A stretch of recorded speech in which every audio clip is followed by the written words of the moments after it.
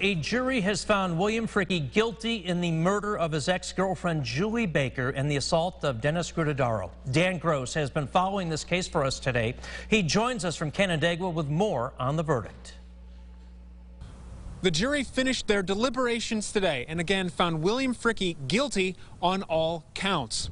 The decision follows a trial that started just over a week ago. Fricke originally pleaded not guilty to 2 counts of first-degree murder, first-degree kidnapping, as well as 2 counts of first-degree assault, among other charges. The Ontario County DA took us inside the courtroom, talking to us about what it was like working with this jury. I don't think it's a surprise to us that it came back. There were certainly some things, kidnapping is a little bit different. The law is different than what people perceive.